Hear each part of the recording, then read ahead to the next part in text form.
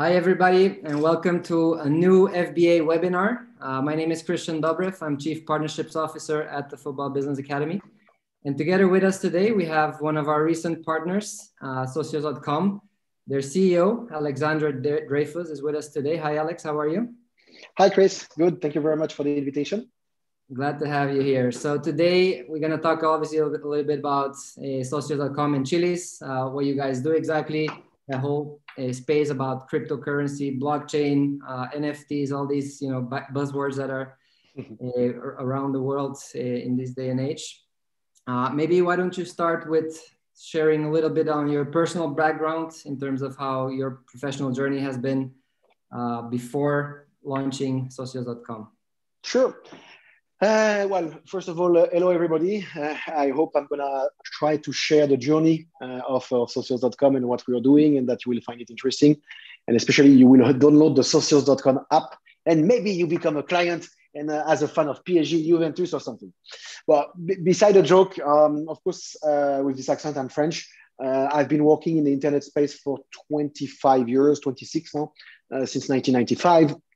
Created different internet companies, mainly historically started in France in 1995 with something that we call a web agency, sold it to Publicis Group in 98,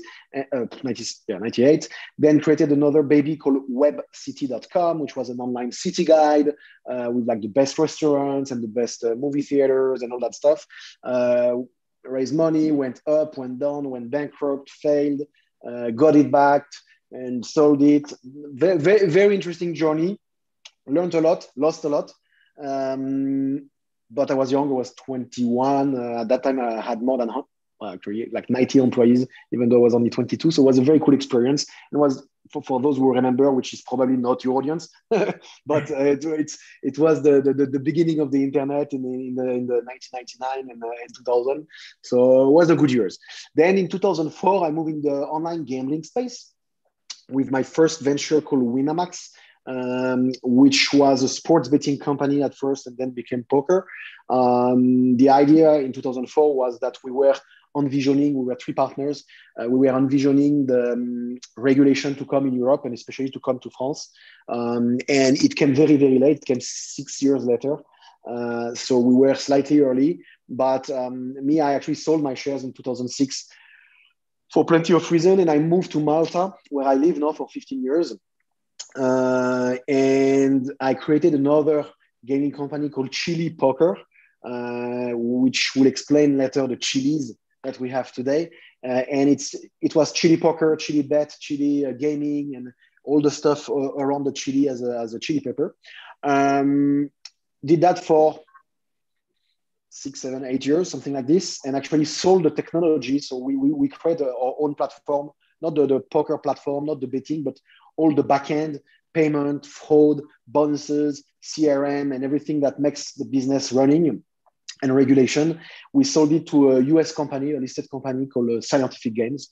And I spent 2 years, 2012, 2014, more or less, between Europe and US, educating US even sometimes senators and regulators about gambling, which now became a big thing, but at that time was still very, very much seen as like, ooh, gambling is bad.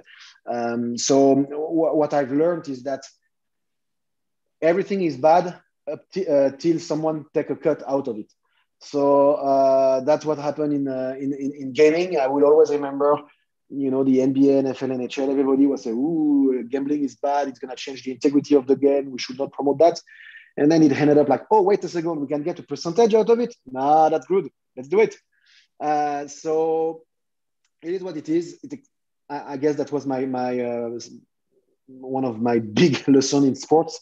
A lot of the sports industry is all about money, which is good, but it's bad as well. So you have to find the right balance.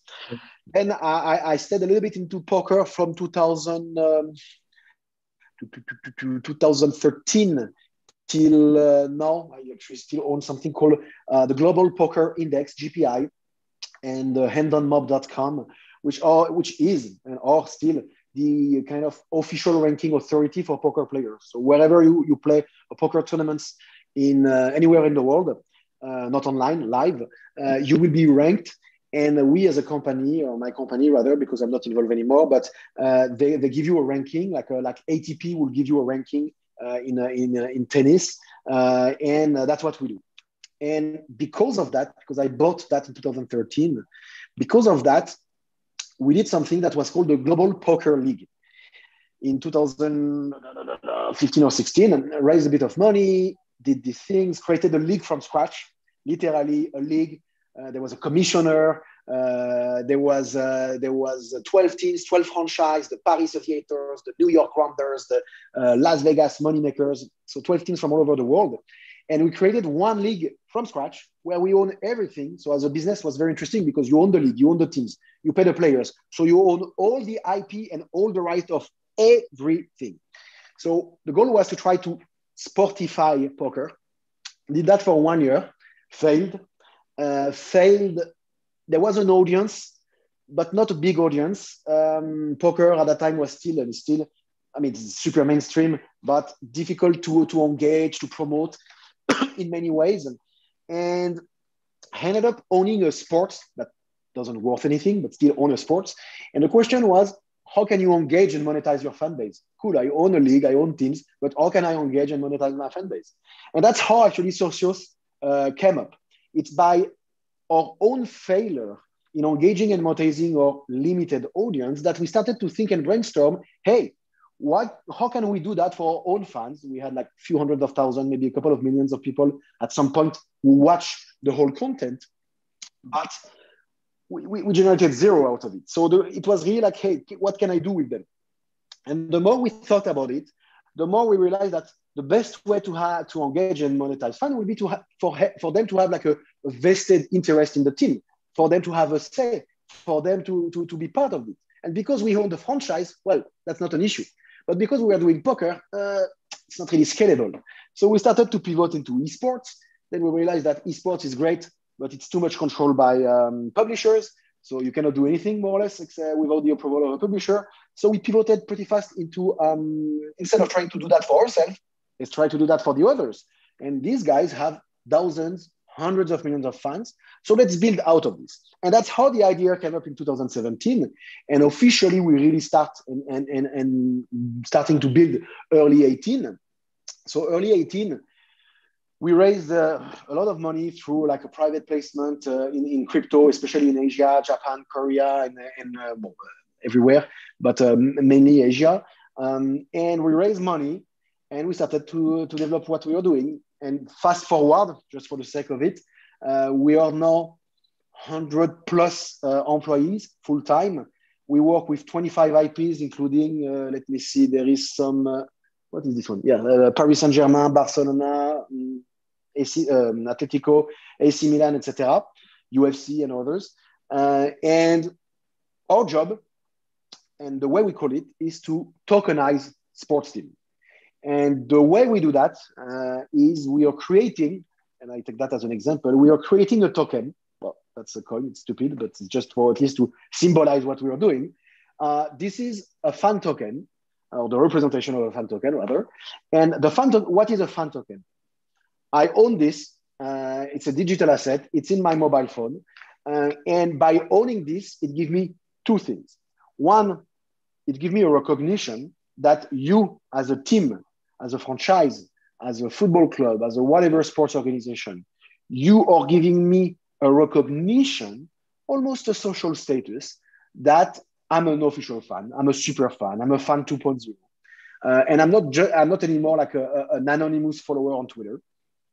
And because I'm recognized as this new digital age or new age fan, I have a voice. And instead of owning a share of a company, I own a share of influence.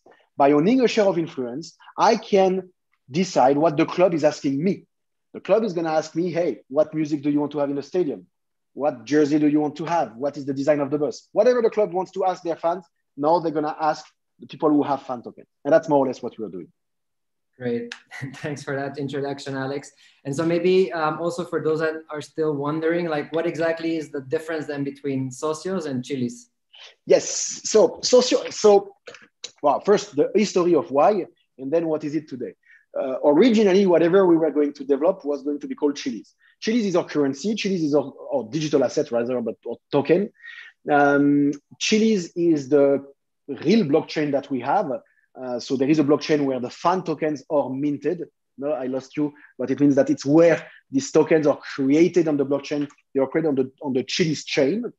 And originally, the consumer product was supposed to be called Chiliz because it was a bit more modern than anything else. And because we were originally more esports oriented. But the more we moved into the traditional sports, and especially soccer/football, the more we decided to use another name that we managed to acquire, socios.com. And now the difference between both is Socios is the consumer-facing product. It's the app that you download. It's the app that has 400,000 monthly active users right now. It's the app where everything we are doing for the users is. And Chiliz is the currency and the blockchain platform that is behind Socios and that power the platform. Okay, great. And just for those that maybe are not too familiar with blockchains and cryptocurrencies, like I guess most of them will maybe have heard of Bitcoin, maybe Ethereum, and maybe the term altcoin. Like how does that relate to this? It's a bit like the internet, especially for being lucky to be there since 1995. Internet was a buzzword, and then there is plenty of categories into that stuff. Here it's a little bit the same. Bitcoin is a store of value for sure, and maybe it was designed to be a currency, but it's not a currency. It's a store of value. It's the gold of it's the digital gold. Period. Then Ethereum would be more. We call that the internet money, or rather, it's the technology that made programmatic money. And Ethereum is the platform and the fuel and the gas, it's called gas actually, that run on that platform. Altcoins are the alternative coins because originally everything that is crypto related is a coin. I actually don't like the word coin at all. I rather like tokens. And most importantly, I believe that what we do is digital asset. It's not cryptocurrencies at all. And the Chiliz or the fan tokens, or rather crypto asset and tokens in general. We don't compete, obviously, with Bitcoin or Ethereum whatsoever. We are just a product that has a niche in the sports and entertainment space. And we try to use the technology to create something that didn't exist before.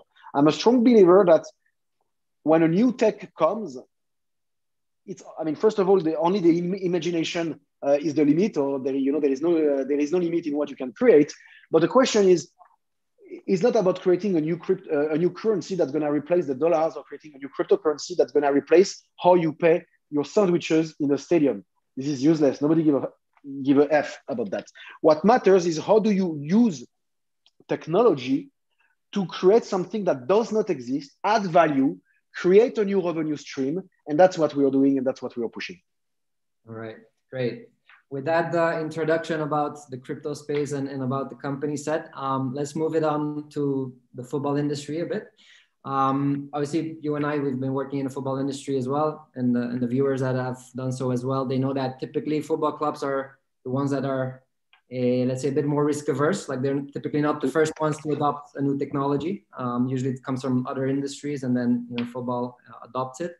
What can you tell us about those initial conversations that you had back in the day with first football clubs? Maybe tell us a bit about who was the first football club and how did they take that step? Our first two clubs were actually PSG and Juventus. PSG was the first one, and really not because it was French, it's just because they connected the first, and we understood the kind of each other better than other clubs. But PSG and Juventus was the first one. Listen, there is clubs are risk averse. Clubs are reluctant to innovate. They're afraid of innovation.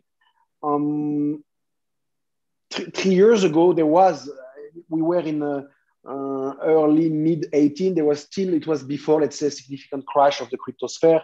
So there was still a lot of money involved. And of course, at the end, the business of a club is to generate revenue to pay the players. That's it. That's the business of a club. And to win, of course, trophies. But for that, they need to pay players, and for that, they need to make money. So everything is about money, which is good and bad. It's good because, I mean, first it's bad, let's say, because if you don't have money, there is no way, even if you have the best idea ever, that you can usually engage with the club. And it's good because if you have money, you can at least open doors. And we were very lucky to raise funds early 18 that give us this opportunity to be listened. And that's the key here. It's not necessarily that you have money that you can score a deal. This I can tell you. We have a lot of cash, and yet we cannot sign everything we want. But we can be listened. And that was true 3 years ago. Today it's different because now, 3 years ago, we were a PowerPoint in a way. Sure, I had the track record. I can explain what we were going to do because I had experience, but the product was not there. Now, 3 years later, we have thousands of millions of dollars of revenue, probably close to 100 million already, and we generated revenue for the clubs. So every club, I can give you some interesting things, but the teams we are talking to in US right now, they are all calling the European clubs. And of course, because the European clubs that we work with are pretty happy of what we have, it gives us an edge to be successful more or less everywhere in the world. If my wife can stop calling me at the same time, that would be amazing. Let me just remove the notification here. Sorry. Up. And so the clubs, it's all about education. You need to break this barrier. And actually, my call just before was with the president of a club that I'm working with more than 2 years, and yet I never spoke to the president. And all of this is changing because now we become legit. At the end, originally, there is still like a sponsoring part of our deals. Of course, there is money involved, there is minimum guarantee, etc. That's how you kick off especially the big clubs. Smaller clubs, we don't have this. But now that we are generating revenue, it's easier for us to engage, and that's great because now we are really seen as a partner, and as I like to call it, a revenue enabler. We are creating new revenue, and that's great. And at the end, one of the new things I usually say to the clubs we are working with is, listen, our job is to try to make your passive fans into active fans. And we try to engage and monetize these fans. And our job, it's not to target the 50,000 people you have in the stadium, even the people that are in the city, and sometimes not even the people that are in the country of the teams. Our job is to try to engage with global fan base, even for a smaller team. And there are fans everywhere in the world that have an affinity towards these teams. But what can you offer them? Even if they buy a fake jersey in Japan or in Vietnam, they're still a fan. And what can you offer them? So that's what we're trying to build. All right. And so you mentioned about the bigger clubs versus the smaller clubs. Like, what would be the key differences in the way they use the platform? We are super early stage in the way the platform is used. First, because our platform has 10% of the features I'd like it to have. So it's very frustrating, of course, as an entrepreneur, and also I'm a product and tech guy, so I'm even more frustrated.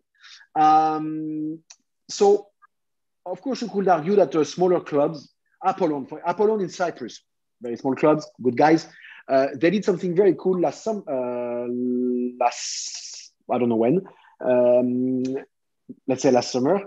There was an exhibition match derby between two teams in the country, in Limassol, and you as a fan who owns the token of that team, you were able to decide what will be the starting 11, let's say, of the team, and the 4-3-3 and all that stuff.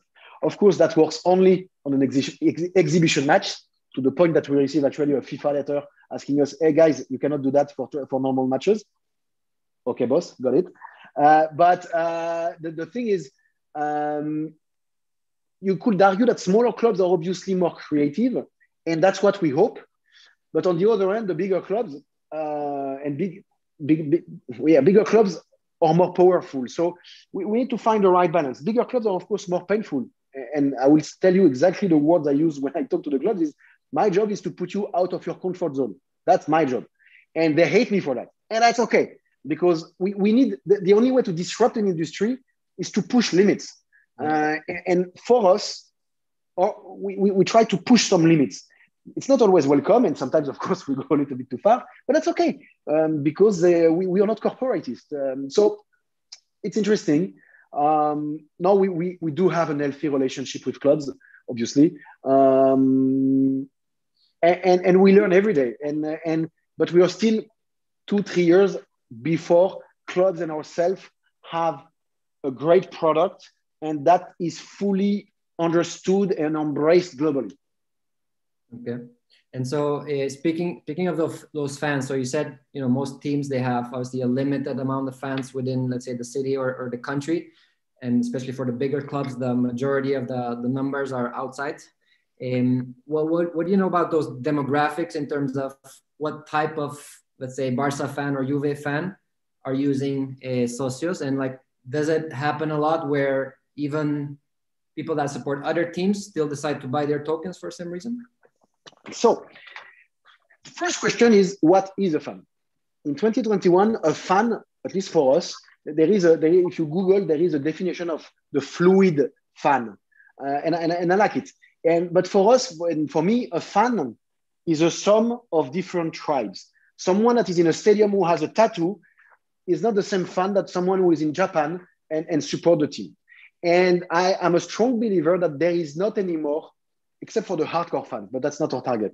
But there is not anymore one fan, one team, or one fan, one sport. So right now you like Barca because of Messi, you like Juve because of Ronaldo, you like PSG because of Neymar or Mbappe. And we've seen that 52% of our users buy more than 2 teams, 38 buy more than 3 teams. It doesn't mean that it's good or bad. It's just the reality of demographics on how fans are engaging with clubs. And you could probably do, that's interesting actually, I never thought about that. You could probably work with Twitter. You need to find that, Chris. We need to ask Twitter, what is the average, how many users that follow one team, follow other teams? That would be interesting. And there is this stat that we say, it's Dugout, who did that a few years ago, that a football fan is a fan of 4.6 teams in average.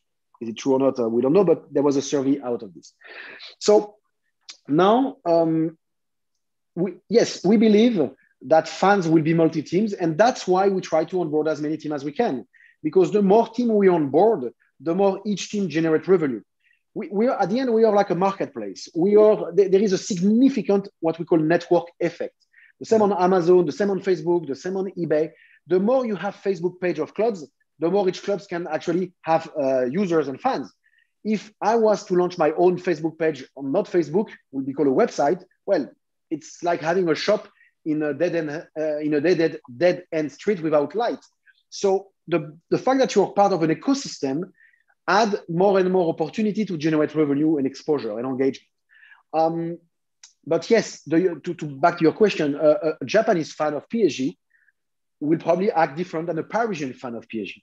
And that's fine. They are different fans. But they are still fans. We should, I'm very tough when I say that, but we should not discriminate someone that is fan of a team based on the fact that he was not born or live in the city of the team that he's supporting. Okay.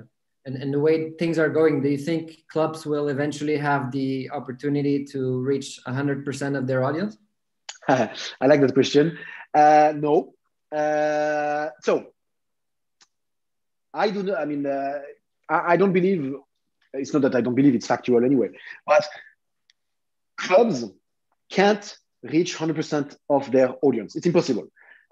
Because the way a club was going to talk to their email list, Twitter feed, etc., is one way. But there is many fans that will never follow the Twitter feed. They will just bet on Bet365 or Bwin or whatever. They're going to follow on Marca.com or Livescore.com or whatever. So they are very fragmented. And yet they're a fan of the team. They're going to read the news. They're going to check the live score. Sometimes they're going to bet. They're going to engage. There is an affinity with the brand. So because they cannot reach 100% of their audience, and I will say, me as a sponsor, I know it because, of course, we know that when we push a messaging through the team, we don't reach 100% of the people they claim they can. So at the end, the key, I guess, is how each teams can multiply the amount of initiative to increase their global reach. So they will work with us, they will work with other guys that do different things. And by the sum of all these things, it make it viable.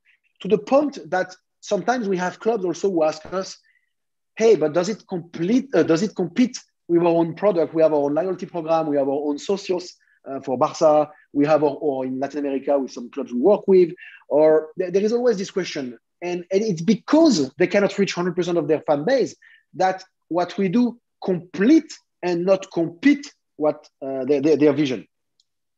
So it complements them, basically. Totally, yeah. Right. And so tell us maybe a bit more detail in terms of what different clubs have done, and like what would typically be the price ranges that fans have to pay in order to participate in a competition or vote on, as you said, like the starting 11 or the bus design or things like that. So so first of all, you don't pay to vote. That's actually, you don't pay to have a say. That's one thing that is misunderstood sometimes, is as soon as I own my Juventus token, I may got it for free. I earned it. I won it. I am a ticket season holder. I'm a member of the team. I got it for free. Or I bought it. To buy it, I have a couple of opportunities. Either I go on the Socios app, I buy it, or I go sometimes on crypto exchanges and I can buy it as well and then send it to the Socios app. Depends how you want to do it. But as soon as I own that, I'm part of the community and I can vote. When I vote, so we have thousands of use case or business case rather. The one I always use, because that's the one I like, it's Juventus, and it was especially our first poll ever, and we did like a TV ad for that and everything. It was cool. But Juventus, they ask their fans, what music do you want to have in the stadium every time we score a goal? Because for the last 8 years, it was the same music, which makes sense as well. Huh? But they asked that, and we kind of forced them to ask that. I mean, force them, push them. And the guys voted was the 6th of January last year. I mean, before the 6th of January. Then 6th of January last year, there was a ceremony before the match. They introduced the music in the stadium. That was before COVID. That was very cool. And thank you, Ronaldo. The guy scored 3 goals in a row and then ended up having 4-0. So during the whole match, 4-0, the music was heard big time. And actually, same again the week after, 3-0, 4-0. So it was very cool. And as a fun fact, Konami, Pro Evolution Soccer, they had to buy the right of the music to put that music in the game as well to make sure that they fit the reality. And they were pissed at us because it cost them whatever it cost them. So it can be anything. It can be the design of the jersey. It can be the design of the facade of the stadium. Paris Saint-Germain is doing that. It can be It can be a lucky charm in the captain armband thingy. The more creative clubs will be, the more valuable it will become. Not as a price, but as what you own. And one cool thing, and that's our job, is how we're gonna make the clubs competing against each other. Because at the end, I want PSG to be super innovative, but then I want Barca and Juventus to be pissed at it, so they are even more innovative. Because the more they compete, the more they're gonna offer to the fans. And the more they offer to the fans, the more that become valuable, again, not as a price, but as a utility and as a product. So it's all about education. It's all about breaking barriers. It's all about time. At the end, I could have $200 million today. I could not do faster what we are doing. It's all about education, education, education. So you mentioned that you have 25 or so partners right now. How do you see like the next 5 or 10 years in terms of those timelines with the education part with investment?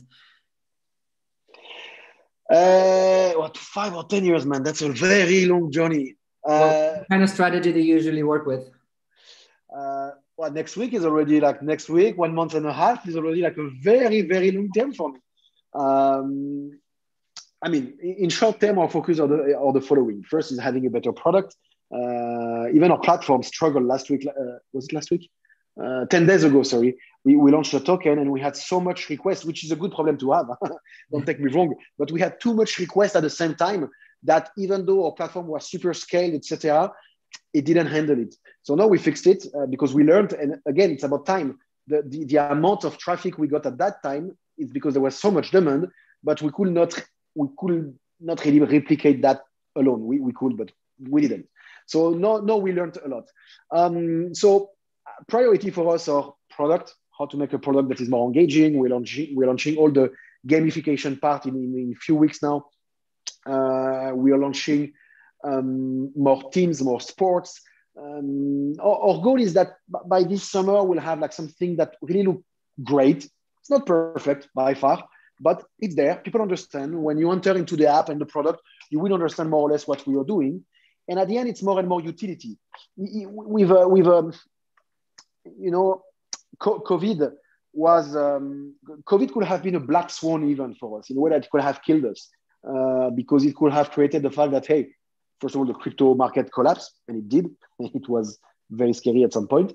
But the clubs, suddenly there is no match for a while, especially in France, there was no match anymore.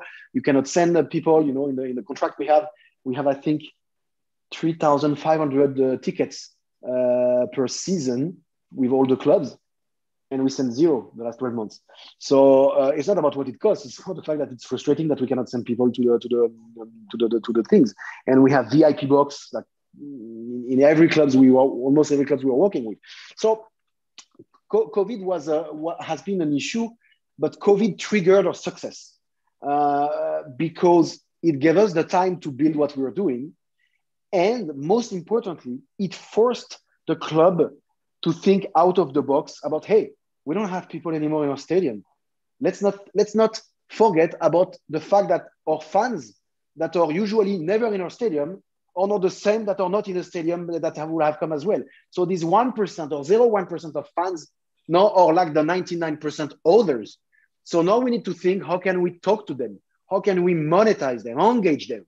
And of course, clubs needed revenue. And we came with a product at the right time in the right place. And that became very successful. Great. You mentioned that you're also obviously already in other sports and you're going to include more sports in the future. Maybe tell us a little bit about the differences between how it works with other sports versus football. Like, are there any major differences? Are there any lessons that you can apply from one sport to the other? Or are they unique because their fans are unique? Oh no, I will not put the fans in the mix.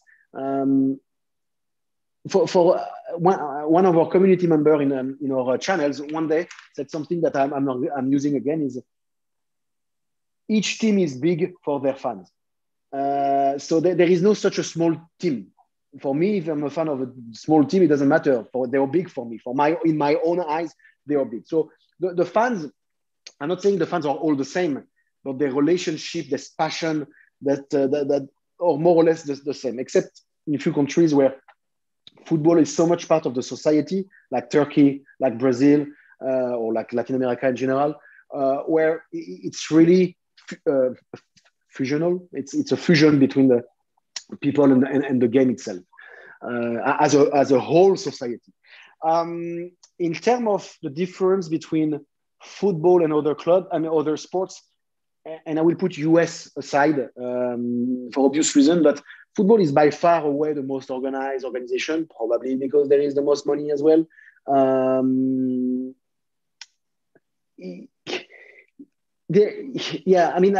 difficulty is that there is not enough money. Actually, the difficulty is there is not enough money in the middle of the ladder and the bottom of the ladder. So you have clubs in football or in other sports that don't have enough digital people because they cannot afford to have people who take care of their social media or anything. So they cannot really prepare for the future. They cannot really, they know how to sell tickets, they know how to sell merchandising, they know how to sell the rights, but it's not them doing it. It's the league anyway. They sell a bit sponsoring. Okay, great. But that's it. So for the play here is how we help as well. I'm not going to say second tier. It's not accurate, but not only just the big guys to generate revenue because they are not equipped to do that. And that's the play. You posted recently that in 2021 there will be a new job created, which is assets. and that if a club's current head of digital doesn't have a crypto strategy, that they should fire him or her. Can you elaborate on that? I'm very vocal, of course, on social media and LinkedIn or whatever, mainly because, again, the goal is to move the lines. It's to push people out of their comfort zone. So yes, if your club doesn't have a digital asset, fan tokens, crypto, NFTs, collectibles, whatever you want to call it, a strategy, I do believe you should fire your head of digital. But that's only if you have a head of digital, which is not necessarily always all the clubs. The top tier, of course, they do, but it's not always the case of the smaller ones. Now, I believe, and I'm biased because, of course, right now we are very happy, we are very successful. It will not last. Let's be realistic. We can fail tomorrow morning in every single way. But we are still building up. Momentum is growing. So what we do and what the crypto space and digital asset does will stay, period. The same way that Bitcoin, you can be against Bitcoin, but it's there and it's happening. I was with the CEO of a massive private equity fund last week, and the guy was like, "Well, I don't understand Bitcoin, but it's here, it's there. It's not gonna go anywhere now."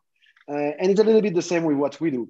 Fan tokens now are today 318. Well, it's actually a $400 million market cap. So that's the sum of all the fan tokens that are in circulating supply, and that's a lot of money.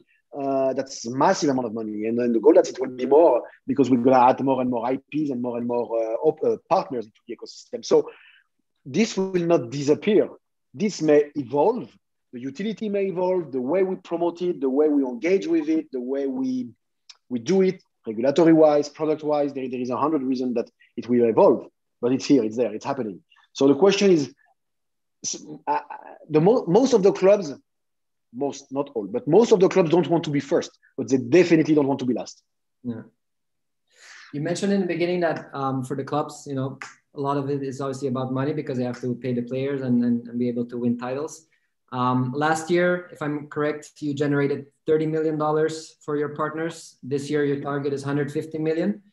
Where do you see that eventually, and maybe how much per club is a realistic target to have in terms of monetizing? It definitely depends on each club. I cannot name them necessarily, but we have clubs right now. We have clubs that generated more than $20 million, and we have more than one. In 1 year. 2-0. Yeah, well, I hit 6 months actually. Well, yeah, 6 months. And that's why this weekend, as you may have seen on my LinkedIn yesterday or 2 days ago, I increased our forecast in terms of revenue because originally we wanted to do like 60 million, but we are on the 12th of April. We already generated more than 60 million. So this revenue. So then this revenue is let's make it like a general rule. This revenue is split 50-50 with the clubs. So it means that this year we expect to give more or less $75 million to the clubs and IP in general all over the world. And whoever we work with, that's a lot of money. All right, great. Then you also talked about education before, and obviously, in this whole crypto space, there's a lot of hype, there's scams, there's misinformation. How do you deal with that, or maybe what kind of recommendations do you typically give to people that are dipping their toes in this space for the first time? Well, always do not FOMO, do not fear of missing out. That's number one. I hate hype. Which is bad to say because we live thanks to hype as well sometimes. And in Chiliz and Socios, we had in March, we had a massive spike, which was generated by the hype of the ecosystem. Then the key is to make it sustainable and not just drying up. If you look at the numbers, for example, of NBA Top Shop, which is the super hot girls that everybody wants to be with, the reality is, and it's not me judging whatsoever, it's just that the reality is the volume completely dried up the last few days and few weeks now. So we have to be careful that, and I've seen that for 25 years in the internet space, in 2000, 2008, etc. You have usually cycles of super hype and super hyper growth of stuff, but the question is how sustainable this become. For me, in terms of NFTs and collectible, I see a lot of projects that have a long-term vision, 100%. But I do believe there is a lot of things that's gonna die, and a lot of garbage, a lot of noise. And the key is to find the things that's gonna last. And that's the challenge for all of us. Huh? Nobody knows what's gonna last. I think what I'm doing is gonna last, but who knows?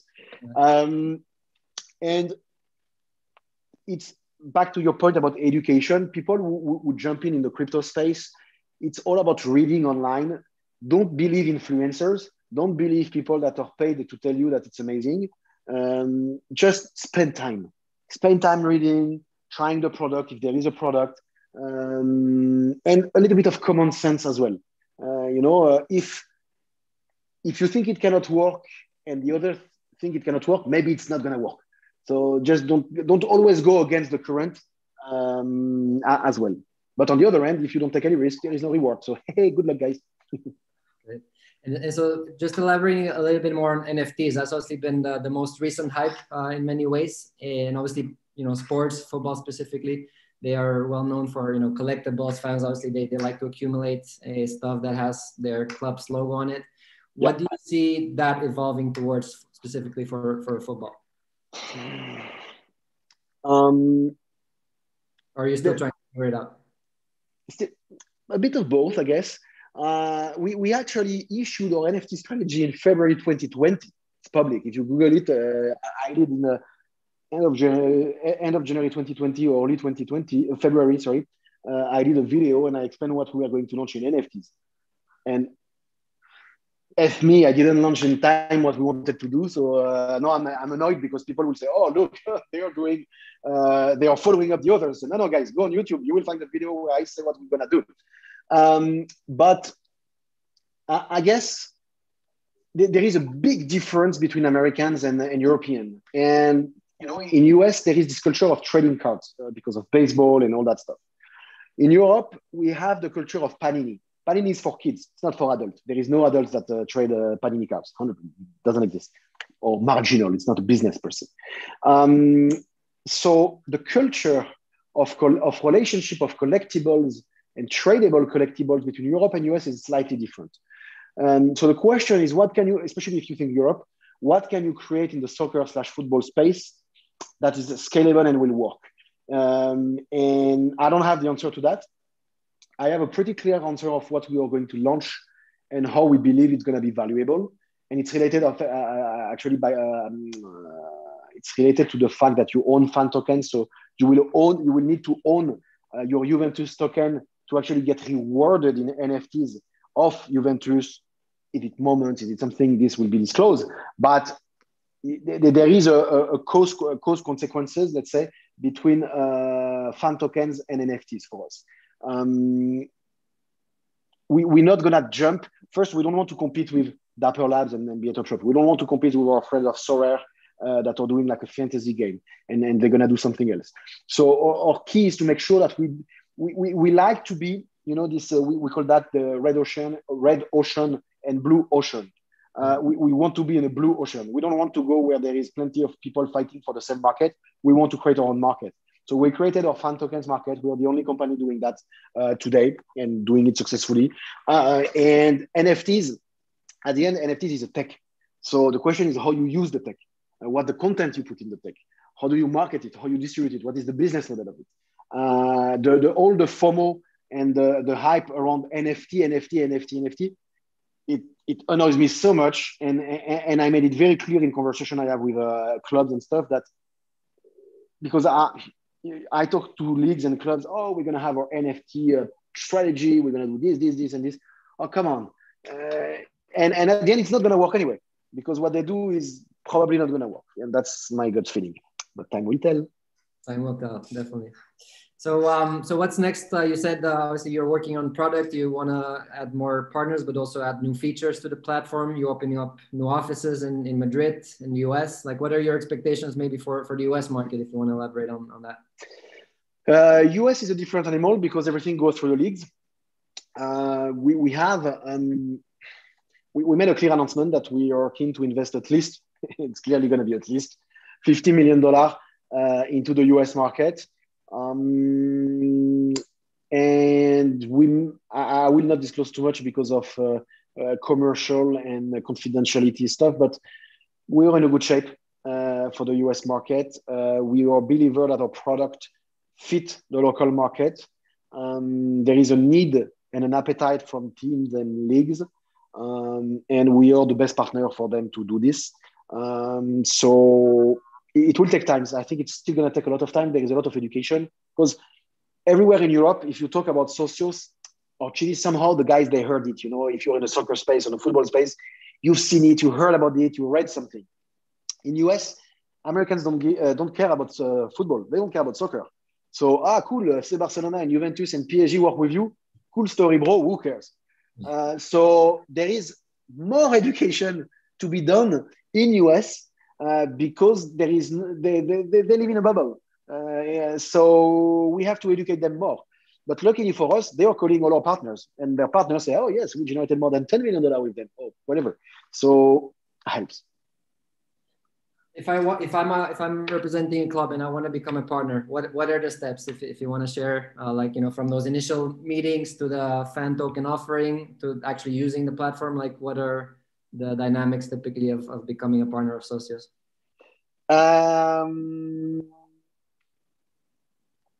Well, it's pretty easy. It's making a deal with us, with our partnership team. We have like five, 6 people now full time that are dedicated on the partnership team to onboard teams. We don't sign everybody. We could sign more, but we just sometimes we need to focus a little bit because our bandwidth is limited. We are focusing on teams and IPs that we bring value to the ecosystem. Eventually, we want to have hundreds, but just need time. And the process is okay. We sign an agreement. We agree. There is a revenue share, as I said. Sorry. Then we'll take probably a month and a half to launch. Not technically, I can launch anything tomorrow morning, but just to educate, work with the team, PR, marketing. We have a good IP that we sign, and we are 12th of April. Yeah, we will launch in 2 months, more or less. We could launch it in 1 week, but we're going to launch it in 2 months because we want to create appetite. We want people hungry for that brand, and creating content as well.